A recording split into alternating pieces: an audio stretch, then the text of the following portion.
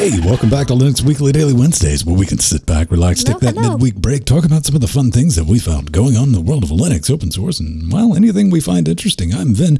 That slightly yellow themed, probably need a little balancing, but it's Jill. Look at her. She's nice and bright and crisp. Yeah.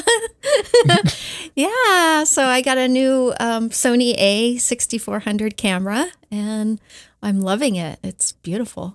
It's nice to be 60 frames per second. and that not so crisp, yet ever lovable. Oh, he's crisp. Debatable. Pedro, it's hurting me to even say this, so cut me some slack. Why would you hurt yourself? To build up tolerance. I gotta do a show with you on set. Shoot yourself with smaller bullets, right? Okay. Ladies and gentlemen, that is Pedro Mateus. I'm Vin Stone. We're doing all this fun stuff. We got a lot to run through this week, but Jill, you're back with us, back from the dead. You survived. Yeah. You had the black lung. Yeah. Yeah. I couldn't even talk for about 3 or 4 days without it being very, very painful. And I kind of thought I was going to get strep throat, but I didn't. I thought you were about to say struck by lightning. I'm like, what? But yeah, that and lots of fevers. But you're back in one piece. About 100%. What are you? About 95%, 96? Yeah, about 90%. I'm still having fevers occasionally. Oh no, Pedro, have you had anything to give you the fever lately? Night fever, night fever. No fever. But I did get my hands on a broken Apoogie duet. Isn't nice? That thing's stout, isn't it? It is. It's surprisingly larger. It's like a full 4 of the Apoogie one, which is it's very nice. But yeah, I've already taken it apart, and I wasn't the first one in there because the screws on the back were a bit chewed. Not stripped, but a little chewed on the inside, and yeah, that was a pretty dead giveaway. That and the fact that there's a zip tie around the FireWire port on the inside. Oh. Okay. But why? Pedro was posting pics earlier in our Discord this morning, and it's PCV shot. And I'm like, oh, okay, let me see. Zoom in and enhance. First thing I saw, I was like, that's probably not factory. I don't remember mine having a zip tie around the. So I left it in there. It's not hurting anything. I'm pretty sure the person who put it there was because the FireWire port was a bit loose and the thing that they had plugged in kept getting disconnected, so they tightened it around the inside so it was a bit snug. Maybe? Possibly. My first thought with that, I'm not a PCB whisperer, and I try to avoid anything surface mount like that. I've cracked mine open and went, oh man, I hope I never have to do anything with that, and closed it right back up. What doesn't work is my first question. Yeah, I still have to figure that out because I have the wrong FireWire port, which is not in this PC, and I wasn't going to try it today because we were doing the show. So I'll try it after the show to actually see what's actually wrong with it. We could have had fun, man. You could have plugged it in live on the same PC and see if we got some sparks. Oh boy. Typically, the most common thing that happens when I see a loose FireWire port and I zip ties and get it away from me is people will somehow, we're talking about a FireWire 400 port, manage to plug it in backwards. I know. It doesn't look that chewy. That's a little difficult. It is keyed, yes. Frighteningly common occurrence. And what happens when you do that is it usually will smoke the FireWire controller, which is a common part that is replaceable. But I mean, if you're determined, we might be having to power that sucker up and see what kind of voltage we're getting out of it, and you might have to swap out that chip. It is a thing that I could, in theory, do. I'd rather not, but I can. just putting this one in, like the big chip in the middle there. It was, yeah. So I'd rather not. No, that was your body breathing in. It misses the fumes. I do like the smell of solder. I do. I very much do. And that is the lowest altitude on his Mount Everest of problems. So don't get too wound up about that. It's been a year of patience for me in multiple ways. Something that last year I picked up because it was on Guitar Sitters used for like $120, something like that. It was a little red hipster preamp from Golden Age, their pre-73 Junior. I'm like, oh, that's neat. And I plugged it in, used it. Like, okay, I kind of dig the sound of that. I'm down with it.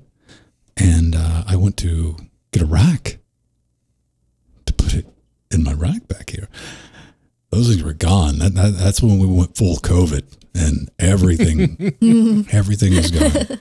And I even emailed the owner of Golden Age, Bo, which I've talked to a few times now. I'm like, hey man, what's going on? He like gave me a big list. He was like, man, all right, check this out. We're not going to be shipments in a couple of months. And he wrote me back like himself again. Like, hey, yeah, here's an update. It still can be a minute. And they finally came in stock. So I was very happy that I got a nice little red rack.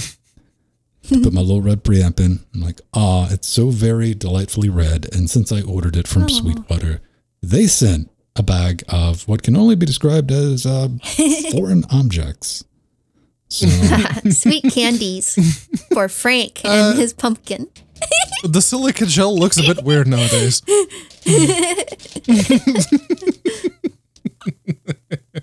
That's her candy. I don't. It's a thing.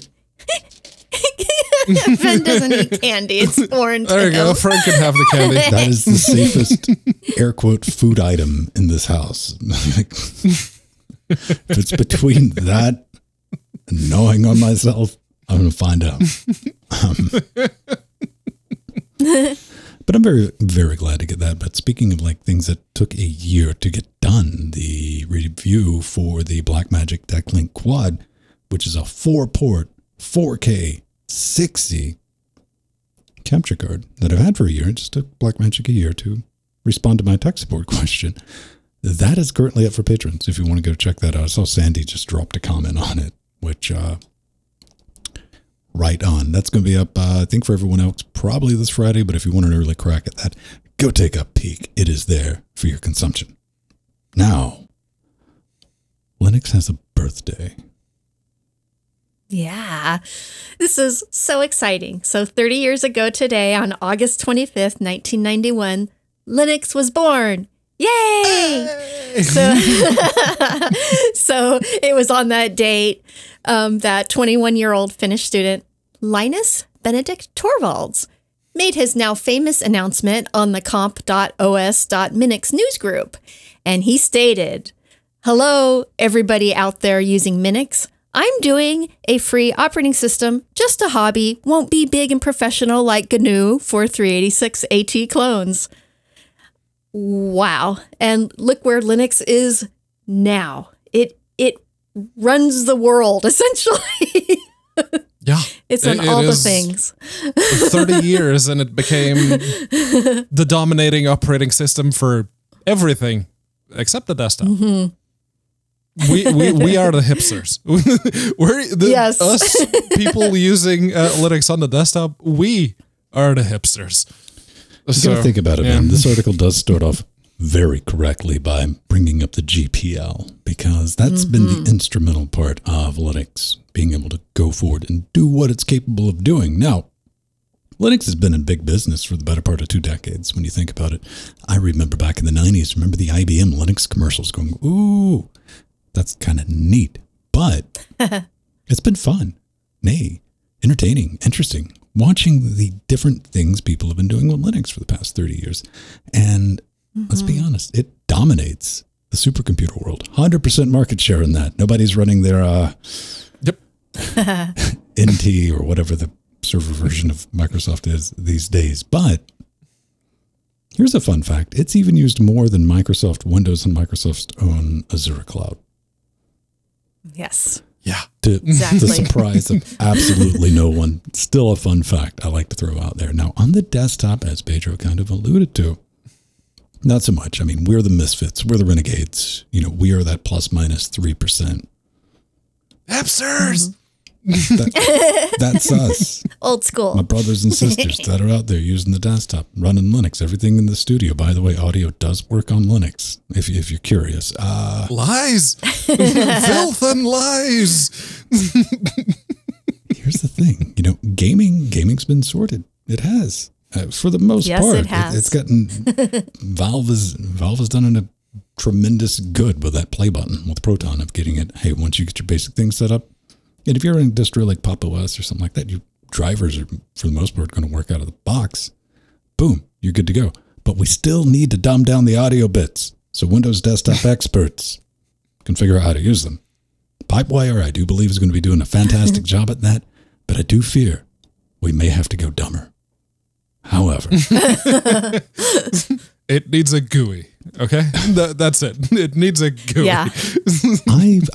Here's a serious question. The big common complaint I'm seeing probably for the last couple of weeks, I know it's been an ongoing thing, people saying that they're unable to share their desktop audio with Discord streaming.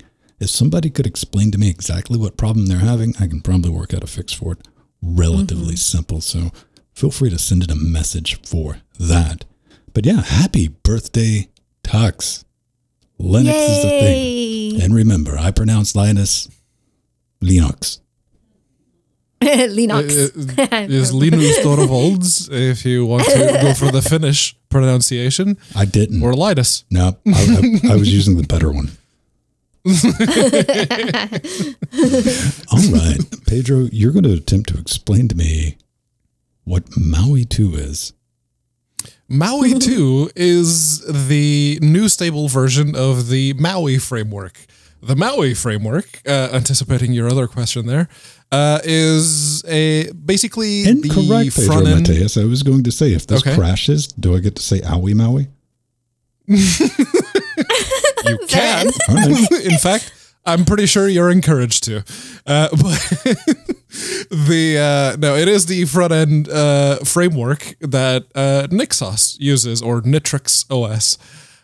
It is at the point seems to be, as a front end framework, that you have one code base for your application, and it will run on a desktop with a big screen, or on a mobile, like a tablet or a phone, where screen real estate has to be a bit more condensed, and you need to make things bigger so that people can see it at a distance.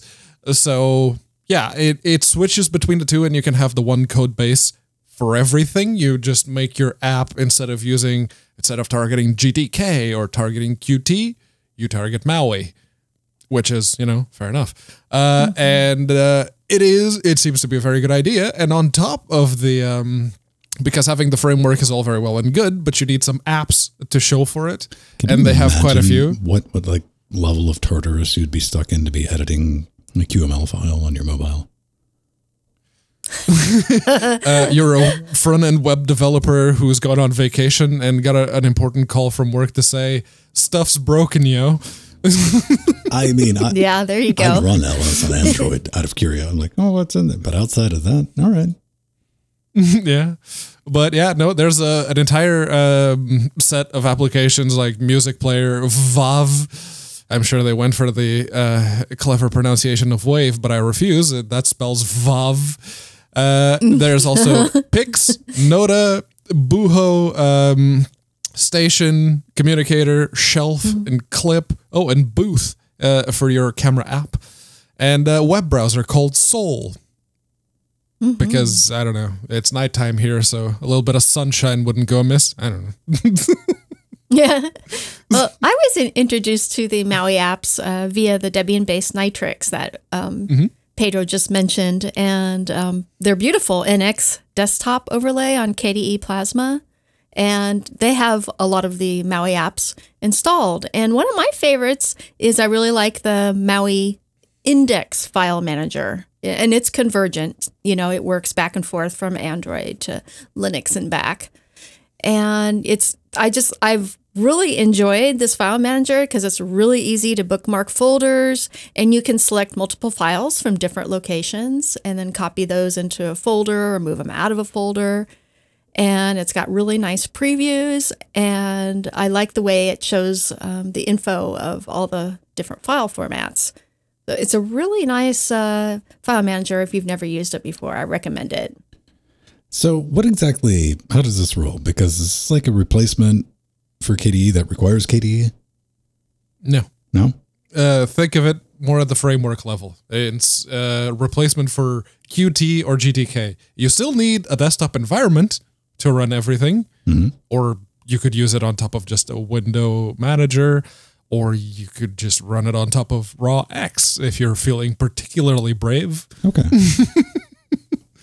That's pretty interesting. And I'm guessing, like you were saying, the goal of this is to keep things a little bit more sane between your mobile app and what you have on the desktop. Yep. You have one code base to show the same thing, but with different scaling, different transformations, different everything else, so it looks proper. Okay. Pretty neat. Now, I got a little bit of Audacity news. Not really. Not regular Audacity news. No, this is Tenacity news. It isn't Mate before? Oh, it is Mate. Fine. I think we're going to talk about Mate first. So, yes. Or we could do it after Version 126, Jill. Go on. Yes. So yeah, after 18 months of development, the Mate 1.26 desktop has awesomely been released with lots of new features, updated apps, and initial Wayland support on some of the apps, which is really cool. And there are so many updates to Mate. We can't even talk about them all here. You'll have to go and look at the show notes and read all the info. So the Kaja file manager has been updated. Actually, a couple of major updates. It now supports formatting disk drives from the context menu, which I'm really going to enjoy because I use Mate. In fact, I'm using Mate right now with Ubuntu Mate. So I really like that feature, and they added a new bookmarks sidebar, and there's a whole other lot of features they added. And the other cool thing is the Power Manager component offers users a new option to enable keyboard dimming. Yay! So you can get a little bit of RGB love, at least keyboard RGB love, and you can, darken or lighten your keyboard as much as you want. And now the display dialog has a new option for display scaling. Yay! I've been waiting for that. Is it more than 2x now? Yeah. I'm hoping. I'm hoping. And what's really cool is Mate 1.26 will probably be included by default in the upcoming Ubuntu Mate 20.10 Impish Indri release. So I'm looking forward to that. I will be upgrading this machine to that. You left out the best part, Joe. Oh! Nye, the most important update in the entirety of Mate's history. Ladies and gentlemen, I present to you the speed calculator. That's what they updated. Oh, yeah. Now with a vastly improved, I wasn't joking, vastly improved integer factorization speed and recent computation history is now available. And they did sort some memory leaks in the screensaver, which worries me because that means somebody's still using a screensaver and noticed that.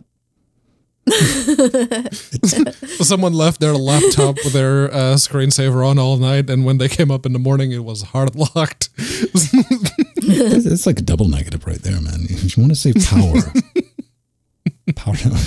good luck finding a mine. What? The only big one that jumped at me was the do not disturb mode. There's finally a do not disturb mode in the notification app indicator. That was a long time coming. And, you remember Wimpy put one. Yeah, Wimpy put one in Ubuntu Mate. So, but it's nice to have it now as part of Mate. The do not disturb. And the support for hyperlinks on notifications. Notifications? Yes. You can cut them off entirely. Yes. It is still just using lib app notifier, I think. Okay. So, yeah, you could disable them entirely, or you can just put do not disturb mode so that you only get the really critical ones, like your battery's at 7%, shutting down. Well, back to what I was saying before I was so kindly interrupted. Tenacity's, they've been doing some work, man. I think Tenacity's going to, when you're thinking about that, this is the Audacity. This seems to be the most popular fork. Then again, it's the fork that they're doing some work. They didn't just do a name change. And one of the big changes that they're working on right now is reworking the CMake system. Not to bore anyone to tears, but this is just something that needed doing, and they're rocking and rolling and getting all of that done. But one thing I really want to bring up is they have a very well laid out building.md compared to the one you can find for Audacity. This is light years ahead, and it warns you right up front. There will be WX widgets, which is exactly where I tapped out. I didn't even want to mess with it. Debian, Ubuntu, you know, anything that comes off Debian. They have Fedora build, Arch, you know it, Alpine, VC package. And of course, you know, if you want to build it on Windows or Mac OS, and all of this is there. If you hate yourself that much. You know, one thing I think I filed a issue with Tenacity is one thing, their build instructions. Fair warning, in case you want to tango with it, if you're using Jack, it does have just libjack set up. So if you have Jack D2 installed, the right Jack, it'll revert that. So keep that in mind. But you know what? Good on them for doing some work to clean up the build system. This is not sexy work. No, I don't have any flashy graphics to show off or screenshots, but you'll be thanking them in the long run, especially updating the documentation. And that's going to make it easier for distributions, more enticing anyway, to package it. I do believe in the not so distant future, you will be seeing Tenacity in place of most Linux distributions instead of Audacity, simply because you don't know what Audacity is up to next time. Yeah. And I guess this is the popular fork because the previous maintainer got 4chan, so he decided, you know what, and I got better things to do. So best of luck to you. We do need a big popular fork of Audacity, if for nothing else, to keep them in check. Please, thank you. Absolutely. Right. Yeah, and the more progress we have on Tenacity, the better it'll make Audacity, and vice versa. This is true. And and I'm looking forward to the stable binary, you know, so I have that alternative to Audacity. Can't wait. I do like a forked project, a fresh project, simply because I can come in with some, hey, these are some ideas that I've had that have been completely ignored. So, but what do I know, right? A common problem, if you've ever dealt with any type of audio music production, you've looked at your audio rack and said, man, you know what's missing? Something orange. Well, I have the solution for you with the 11 hack. This is something that's going to let you take advantage of the 11 rack. What's an 11 rack? Well, it's a piece of vintage. Stick with me. It's a vintage amp modeler from AVID from back in the day. What's back in the day? 2009. That's right. This thing's old. It's ancient, right? Anyway, these are they were about 899 pounds back in the day, but in 2021, you can grab one of these for about $250-ish US, which isn't bad at all. And what can you do with an amp modeler? Well, you can model amps. That's kind of brilliant. No one saw that coming, did they? I'm like, wait, what? But it's a really neat piece of hardware. And surprisingly, it's a Java applet. This guy just reverse engineered. And it's like, hey, this is fun. And you can head over to, they're called rigs, which are the, different model simulations. You can think of this as a psychotic, overpowered distortion pedal, but you can model it to do all types of stuff. And people have. You can go over to 11 Rack Presents, hundreds of presets people have come up with, awesome. and you can come up with your own.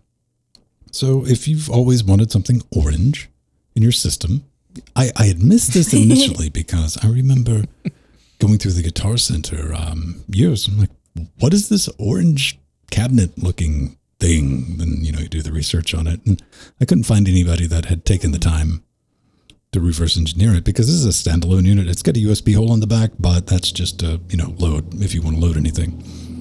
So yeah, if you have one, or if you know somebody, and these things are commonly found new in box, because kind of like the M box that Pedro has and Jill has, they were the cheapest way at the time to get Pro Tools.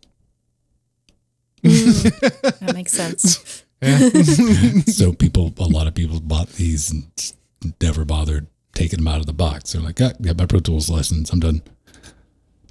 There, that's my story. I want everyone to go out and put something orange in your rack, or just get some paint.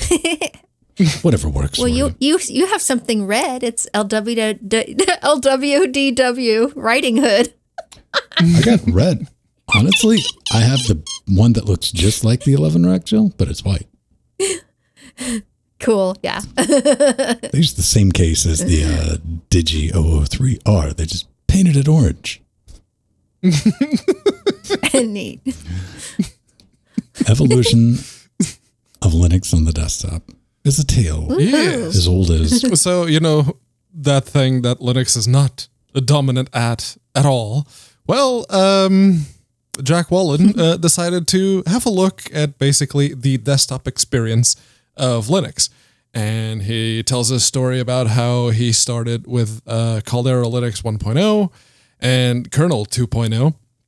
We're up to version, I don't know. 5.14 alpha. Well, 5.14 or 5.15? Well, 5.15, 5.14 is currently in testing RC7. Okay.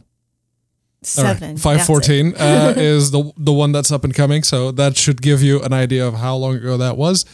And yeah, he tells a story about how, it was ugly. It started out being very, very ugly. And then he started to try different things like Afterstep and Elementary. And he used Elementary for a while because Elementary did a very good job of being aware of itself and actually presented a unified look with itself. Other applications, well, it's 2021 and we all know what GTK and Qt are currently doing to one another. But it is interesting to read this article and see someone say, oh yeah, the current desktop environments available for Linux are all pretty good, and you could basically pick any one of them and just go and make them look amazing. And on the other hand, I'm remembering back to Russ Cott's GUI video where he was basically just fawning over the good old days of blocky window designs and a very square design philosophy all the way through. It's like, oh, interesting, different takes. But yes, I am glad he brings up GNOME a lot, because GNOME 1.0 was the big one, and that's when GNOME started to basically become the sole dominant desktop environment. And in that sense, I'm kind of glad that GNOME 3 happened, because that was possibly the best thing that ever happened to the Linux desktop environment. It effectively killed the domineering position that GNOME was in. Are you trying and to leveled the playing field? You know what? Look at the positive side. KDE survived KDE 4. And KDE 5. Yeah. Yeah, and this is so true, Jack. The Linux desktop has come a long way. But me, being a classic Linux user, I still rock Window Maker, Blackbox, Enlightenment, and I like CDE too. So that's where I came from in the Unix days. So I still enjoy using that as well. And I also enjoy the modern productivity takes on the likes of Mate and Pop! OS Cosmic. So I like all the desktops. I use them all.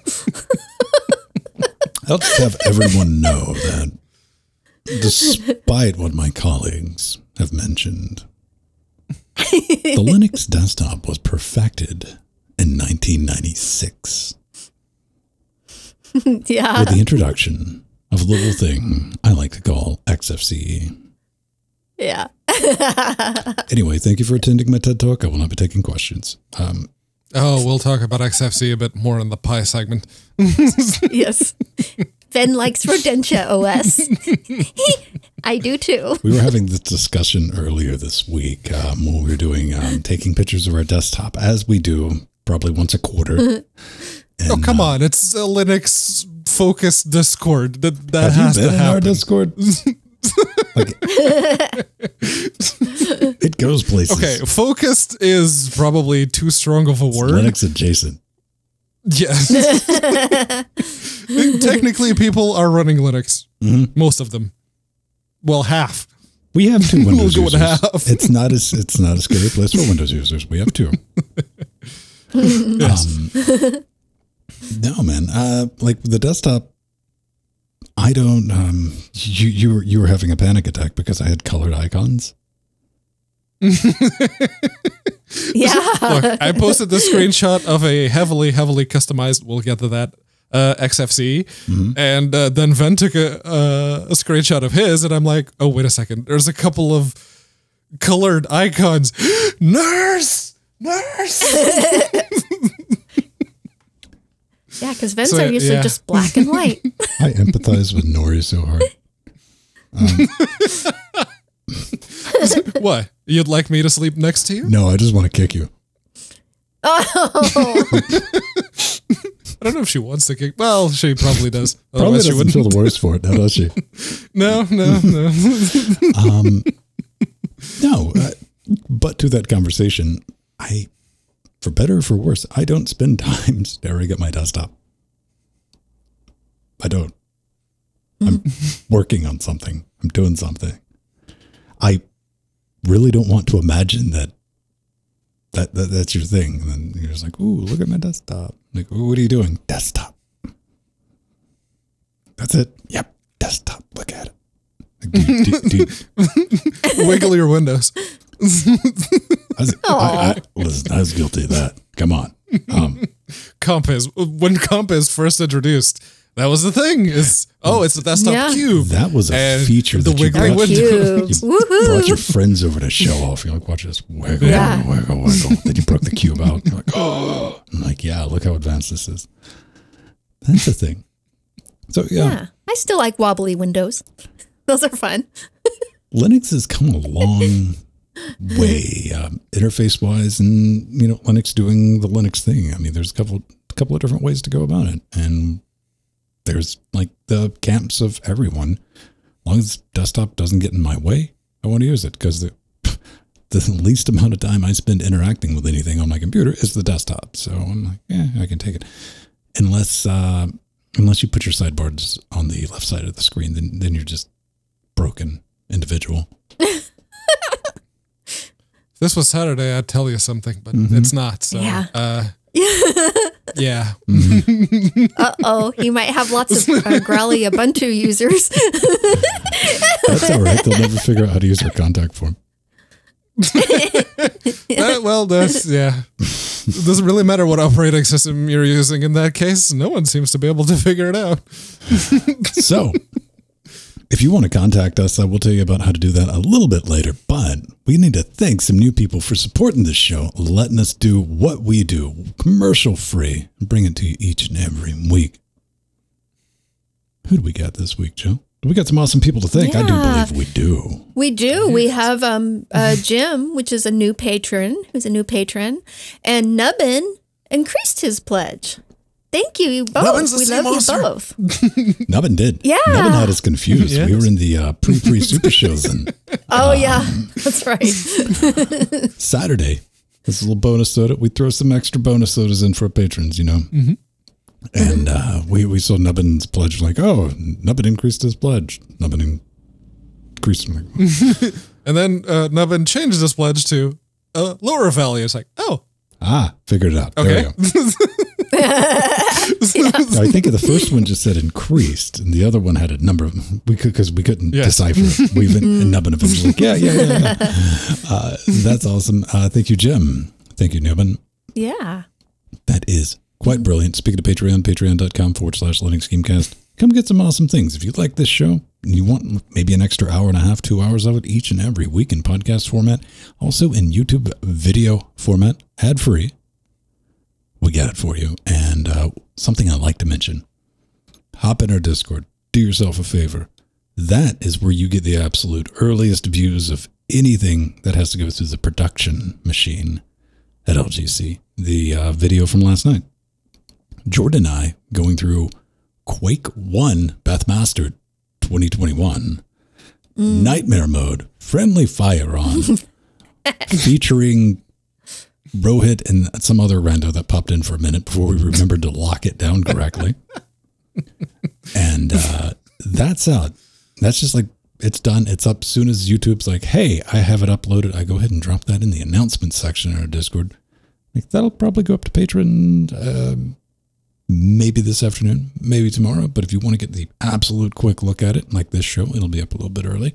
And doubly so on Saturday, because YouTube has decided that it wants to take all day to convert our video to VP9, because YouTube's given us the VP9 treatment on everything now. So went from 30 minutes to a couple of hours. All right. So we got to keep that in mind. But thanks each and every one of you sharing the show. Just do anything you can. Stick around for your name in the credits. Yeah. Advertising. Yes. Shameless self-promotion. Oh, we're man. terrible. Yeah. Look at it. No, We love our patrons. that didn't work. There we go. Now we go. There. Now it's real ads. Aw, there we go. So let's get into some RGBP. Yes. Ooh, it's blue and purple. It's blue and purple and filled with Very numbers. macOS-y, that one, which is, fitting because TwisterOS is a thing. And I was made aware of this thing by one Christopher Burnett, or however you spell his last name, from Explaining Computers. He did a video a couple of weeks ago, and I was catching up on it yesterday or the day before. And so, TwisterOS. Oh, you can change to like it does the whole make it look like Windows, make it look like Windows 10, XP, make it look like macOS. You have both Big Sur and Catalina. I'd be hard pressed to tell the difference between the two, even after seeing the two side by side. I'd be hard pressed, but yeah, it is an entire operating system by Pi Labs. You can load it onto your Raspberry Pi, or if you have one of the Pine or Rockchip XP, Windows 7. Yeah, if you have one of the. So this thing has like 3 different flavors of Nope to choose from. Keep going. XP version 10. There we go. 10 dark. 10 dark, yeah. And 11. 11. So yeah, it does give you a lot of options if you want to try like all the different looks to the different operating systems. It does a very good job of making your desktop actually look like that. It also changes a couple of other applications. It installs, I think it's Chrome, if you're just using the Twister UI script, which you can do if you have even on x86 64. It works out of the box in Ubuntu or Xubuntu or Linux Mint XFCE or Manjaro 64-bit. If you have one of those 3, you should be able to just go, or any Arch-based XFCE distro or any Ubuntu-based XFCE distro. It should work probably. Maybe. I'm not entirely sure. I didn't try. There's nothing like the glowing endorsement of a shrug emoji, Pedro. Good job. I did try it on Xubuntu because I did have Xubuntu installed on the Dell Inspiron Duo, the one with the screen that flips around. And I loaded it up on it. That's the screenshot that I put on Discord earlier, and it really does make XFCE very, very shouty, very, very colorful, and yeah, it may be your type of thing. Honestly, that's a little too shouty even for me. I took the screenshot. It's like, no, that wallpaper needs to go because that's messing with my eyes. Come on. Don't you want a little scorched retina? You want to punish your rod cells? No. No. I'd like to. My eyes are already, well, one of them is already kind of dubious. I'd like to keep, No. at about this level for the next few years. Listen, you already have one down on a knee, so let's go ahead and take it out and you can be a pirate. Yar. Right. Yar. Well, I was happy about this, Pedro, and thank you for putting it in the show notes, because I had heard of TwisterOS, but didn't know about the Twister UI until you actually posted it in Discord chat and your pictures. That's really cool. And yes, it harkens back to the days of the GNU Step UI, which is an overlay for Window Maker. So that was also one of my favorites. And thank you, Don M, for mentioning that in chat. And like a lot of good distros, this is really cool. Lutris is installed by default, and you can run it on your Pi via the x86 emulator Box 86. That is pre-installed. And it also includes Commander Pi for easy overclocking of your single board computer. This is if you want to run the ISO on your Pi, of course. And I actually just installed TwisterOS on my Raspberry Pi 400 yesterday and am enjoying it tremendously. I mean, I do have some questions. First of all, that's XFCE. What you done to my boy? Can barely look at him. Another thing, I was looking through some of the stuff that's installed, and naturally I went right to the gaming stuff. Box 86, I completely get that, but Flying Spaghetti Monster, help me if I can understand the logic of installing Lutris on a Pi. But it's going to be so fun to test and make a game. That's the thing. Lutris doesn't just do wine. It also does native engine re-implementations, like your OpenMWs, your SCUM VMs, your everything else. So if you just want to have the one client that handles all of that, that's what Lutris is there for. And how many people? How many people? The first thing they're going to do is try to install Steam. That's why Box 86 is there. Yeah, and it works quite well. I got Portal running. That's why Box 86 is there. That's literally it. I've seen Portal running on a Pi. We have different definitions of well. Also, they do have on the Pi 400. On the Pi 400, it runs works. nicely. Yeah.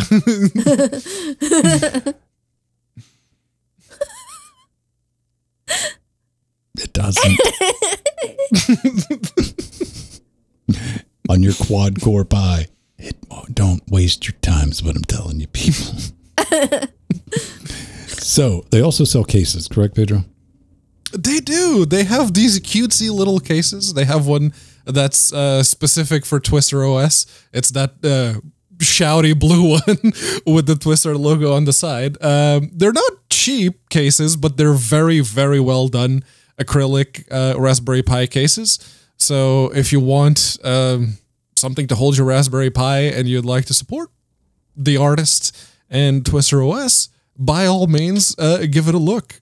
Those are actually very good looking cases. So I'm looking at the web zone. I like the translucent ones because you can put a light in there and RGB and make it glow.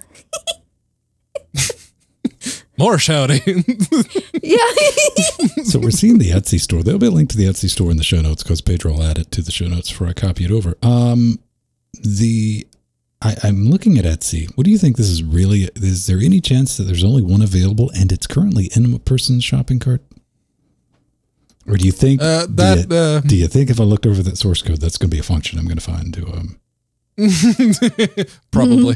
But that particular warning on the Shouty orange case has been there since I put this in the show notes on Monday. So I wonder if that's something you can set on your Etsy shop. Write us in, let us know. Like that would be. It's like, oh, look at this! It's premium. People want it. Come on. Good to know. Good to know. But we got an AIO CM4156, and you were thinking to yourself just yesterday, man, I wish I had one of those. Gesundheit? Yes. The industrial all-in-one PC. Is that what it is? Yes. It is a touchscreen with a compute module 4 that's completely self-contained. They do say it's like the mouse and the keyboard are not included. All you get is the screen, like the casing, the touchscreen, the little bridge for the hat, and that's it. But it is a touchscreen, so, and you know, considering the price, it does come with the compute module, the 2 GB version of the compute module 4, which is pretty good. And yeah, it's an AIO Pi. And theoretically, theoretically, you will be able to install a new compute module in it into the future. How big is the screen, Pedro? It is not very big. I don't remember the exact size. They have it down here somewhere. I thought it was 14. Or 15.6, I think. 15.6, 1920 by 1080. So you know what? That's not a bad resolution for the size. It does have the touches on it, though, right? It is an option. The base model doesn't have touch, but how much for the touch? How much I got to pay to touch it? I don't even see that. No, touch 60? $60. Yeah. All right, all right. That's not bad. I could see this being it basically brings it up to $400. It's going to sound pricey, but if you're thinking about building a kiosk for like a booth or something like that, so like a show you were doing, XFCE's got a wonderful kiosk mode, by the way, because I've been stuck in that horrible little thing a couple of times. Be careful. How do I undo? That's a Google search and a little bit of a journey before you unlock that one. But as a point of sale system, that could also be viable. And you have the options of pre-installed Debian 10 or Android OS. So that's another thing you might not even been thinking about. Like, wait a minute. Yeah, that's right. I can put Android on Pi. Touch, yes. Yeah.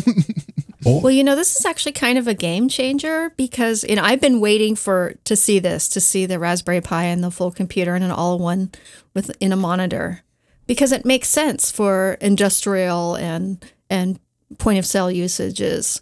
And, you know, we have the Raspberry Pi 400, which is in a keyboard. Why not a monitor? So I'm actually surprised it's taken this long. Well, Jill, if you give me a little bit of duct tape, I can put that keyboard on a monitor. Yeah. We'll make it an AIO. This is true.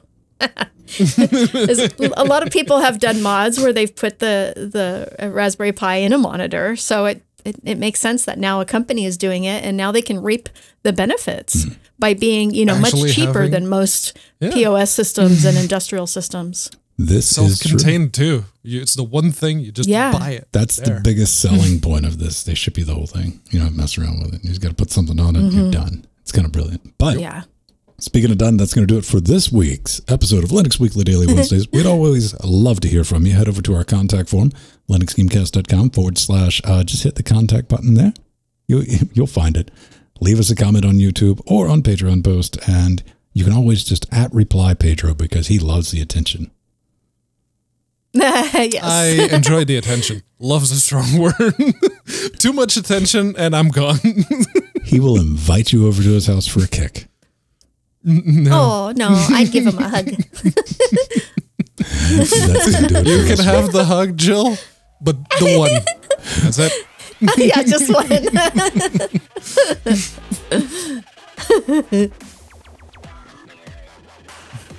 And duct tape, why not hot glue? Gametron, zip ties.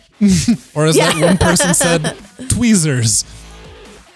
Aw, Omegas and Arthur and our advisors. Thank you so much. And our beautiful executive producers.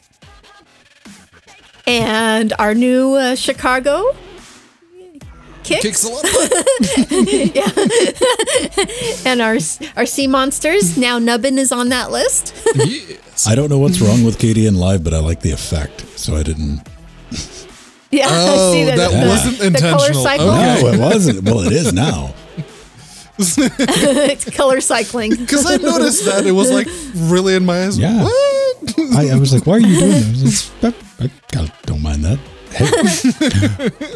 We'll see you next week, everyone. Bye everyone.